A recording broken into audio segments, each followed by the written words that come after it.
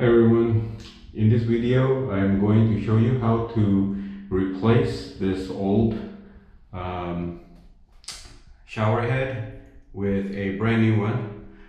This shower head has served me well for about 6 years, and right now it's leaking constantly. Everything is tight, but it's leaking actually from the head itself, and it's constantly leaking here. Everything is tight. Checked it multiple times. It's not a big drip, but it drips about once every 5 seconds, enough to drive me nuts. Anyway, so we're gonna replace it with a new one.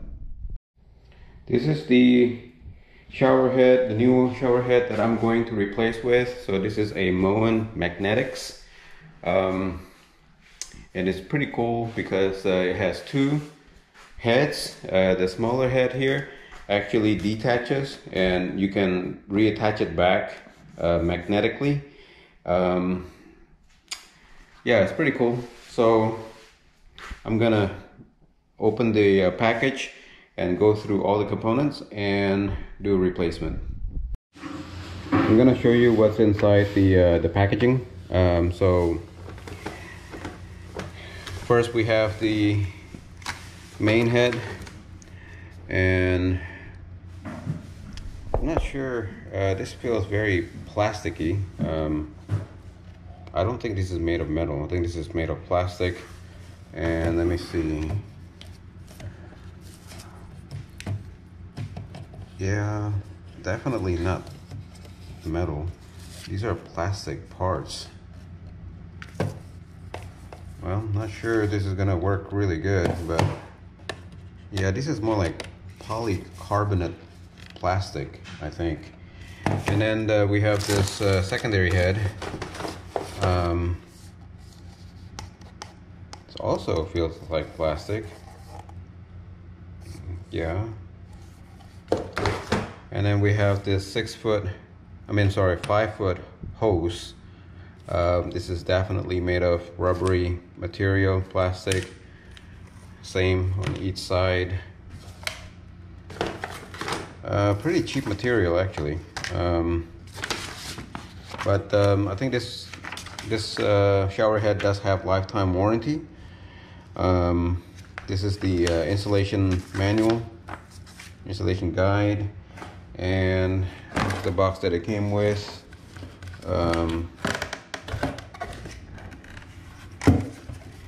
Yeah, so pretty surprising actually. I didn't expect it to be plastic. I thought it was going to be like some kind of aluminum or bronze material, but anyways, so that's the all the parts that comes with it. According to the installation manual, first thing that you do is remove the old shower head, remove existing putty or whatever junk that you have on the threads, and then simply loosen the nut and just screw in the shower head. So let's first remove what we have there.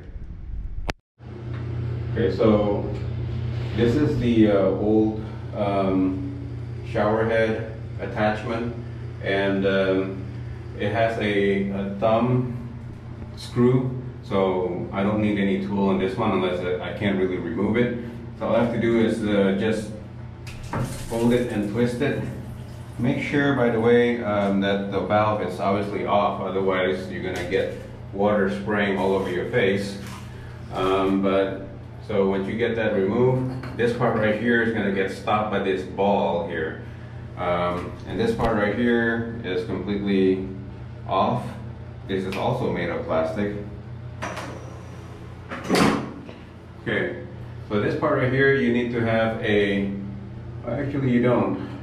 It's actually not tight at all, so you can actually just remove it with your hand. But if it's too tight, there's actually two flat side here that you can put a pipe wrench, and you can actually remove it that way. Okay. All right, so with that removed, all we have to do next is clean up this Teflon tape here. All this gunk and stuff. Remove all of this old stuff. Not sure why this is yellow. This is yellow, supposed to be for gas. But anyway, remove all this stuff, and then we're gonna put on a new one. Make sure it's dry, put a new coat of Teflon, and we're gonna put the new ball, etc. Okay, looks like we have a leaky faucet. So it's dripping at about once every 2 seconds. And as you can see, this is the valve for this shower head right there, and that's completely shut off. So this is maximum turn to be off, and we are seeing drips there. Okay, so I'm still going to install my shower head, but that means that there is a valve that is bad over there. This valve that is inside, there's a valve that needs to be replaced, and that's also a Moen faucet, I believe. It comes with lifetime warranty, and you just need to call Moen, give them the right part number, etc., and they should probably send a new one or the parts inside to replace this. All right, so there's nothing I can do to get this one completely dry, but you actually can get this job done without it being 100% dry because there's no glue involved. All right, so I'm going to get my new Teflon tape and start working. Okay, so applying Teflon tape is pretty easy. All you have to do is just get it started and go around. It's a little bit harder with the water dripping, but I usually just put about 2 layers of it. Don't put too much Teflon because it's going to get really hard for you to thread on the new pipe later on. All right, that's it. That's the new Teflon, and I'm going to get the new head and start putting it on. Okay, so I'm going to attach this what they call the ball set first. Ball part, and then there's a nylon part that stops it underneath it, and then the whole thing goes into this kind of like a wing nut set, and this part is supposed to screw in there, and this part right here later on is going to screw into the shower head. And as you can see here, there's a flat side here, there and there, so I'm going to hand tighten it. And at some point where I can't tighten it anymore, I'm going to do probably about a half a turn using a pop wrench that would just tighten this a little bit further. Okay, so all you have to do is just put it there, make sure it's seated well, and just start turning clockwise.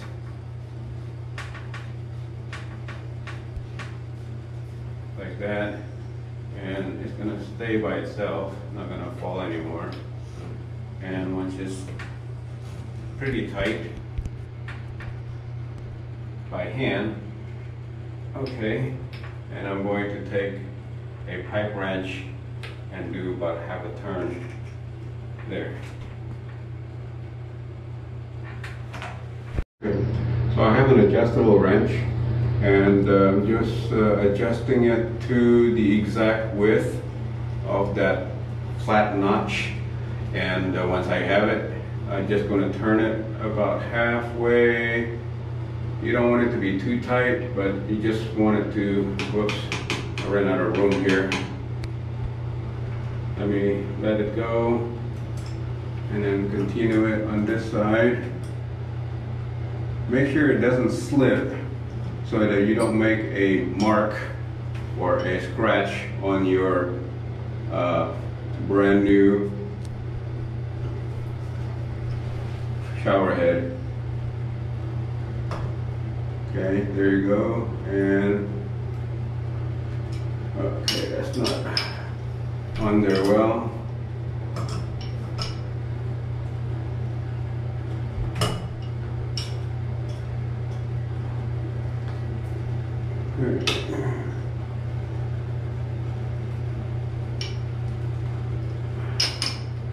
Okay, stop the video. Okay, so I readjusted my wrench and I'm doing another about quarter turn, and I got it pretty tight there, so I'm going to let it go, and that's it. Alright, so we're just going to attach the this part next. Before we attach the head to the shower, it's easier for us to go ahead and attach this one first to that, so we don't have to screw around with it up there. Keep in mind that when you're attaching this rubber, there's a rubber washer here.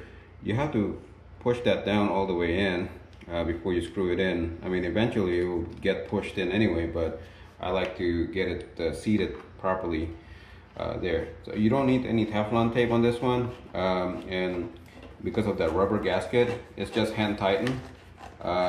Keep in mind that this is made of plastic, so you know you don't want to be using tools and too much force. You're probably gonna break it. Okay, so just hand tighten like that. That should be good enough. So that's the reason why I want to do it here instead of up there.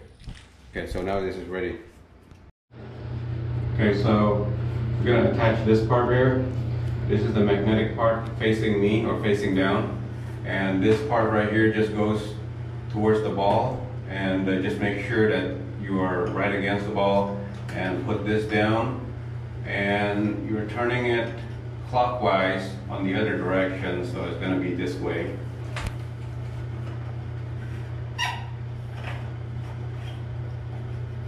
Okay, so just keep turning. Make sure you get a feel to make sure that the thread is correct. If you don't feel that the thread is correct, back out and reseat it again before you tighten it. Okay, so I'm just holding this here. Make sure it's straight, and then while I'm pushing the thumb screw or the wing nut, whatever, until it's tight. Again, no tools required because these are all made of plastic, so just get a good feel. Don't over tighten, but just make sure it doesn't leak. There you go. That should be enough. Okay, so at an appropriate tightness, the ball actually serves as a friction, so it actually allows you to adjust the angle of the shower head. If it ever gets loose, obviously just come over here and tighten it up some more, because the ball is against another rubber gasket that is preventing it from leaking. And okay, so once that's done, all you have to do is just attach this. Again, push the rubber washer in before you start screwing that in, and then we'll be done. Okay, so this is the last piece. This is super easy. Obviously, you just screw this in and make sure it's all the way in and tight. No tools required. Same concept. There's a rubber washer in there, so just make sure it's nice and tight, and we are good to go. There you go. Whoops.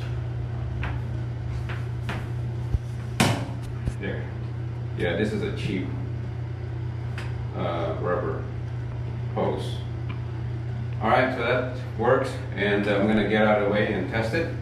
By the way, this thing is $100 from Home Depot. It's called the Moen Attract Magnetix series, and we'll see if it works. So far I'm not too impressed because it's made of plastic, but for $100 I guess it's what it is. Alright, so we're going to turn it on. Whoops, wrong one, sorry.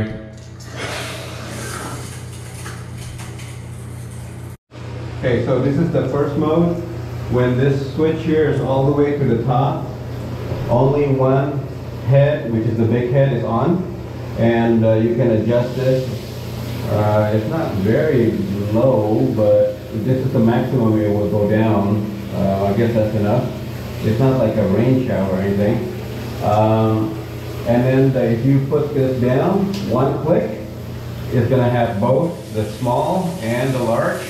And the small one, you can adjust different types of spray. There is this smaller spray, slightly larger,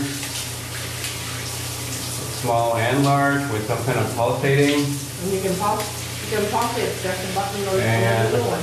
actually, let me put it to the third level here, I mean to all the way down, which is just the small spray, so that we can get more pressure here. So first is I guess the most powerful but small. Oh, this is actually more powerful here. And then both together, large and powerful one, and just the large one, and some kind of rain. Oh, this one looks like it hurts. And that's it. And there's also a switch here. Oh, okay, there's an on and off switch here for the small one. Yeah, there you go. On, off. So that's pretty nice. So actually, you can just set it to the middle and then just turn this off, and then when you need it on, you can just turn it on here. See? Yeah, so the middle, turning this to the middle is probably going to be ideal. Okay, that's it. So again, the functionality of this is the fact that it's magnetic. Well, this one cannot actually attach anymore. See, that's a problem. So when we have this head all the way down, I actually cannot reattach this, so I have to move it up a little bit, then I can attach it. And yeah, so it's still kind of flimsy. There. But I guess it's safe. And it's still dripping. Even though this is off, it's still dripping.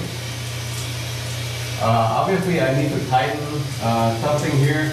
I think it's dripping from here, from the top, so I need to tighten that first nut, the ball. I need to tighten that probably another one full turn, but that shouldn't be a problem. Even after I fix that leak, this is a big concern right here. As you can see, this is completely shut off according to this switch, but it's still dripping like this. Now, if I switch it to the top, where it should be 100% just a shower head on the top, this should stop dripping. Yep, it does, see? It stopped dripping completely because it's not channeling water through this hose. So that's fine. So obviously, this switch right here is crappy because this doesn't work. Yeah, so if I switch this there, it's just immediately start dripping, so it's no good. So you can only use this switch right here. And I'm not sure how long this switch is going to last when you keep using it on a daily basis. Yeah, that's it. The shower head itself have no adjustment, so there's no different settings of not air, water patterns. And yeah, that's it. This is the Moen Attract Magnetix. If you find this video useful, please give it a thumbs up and share it to whoever you think could benefit, and subscribe to my channel.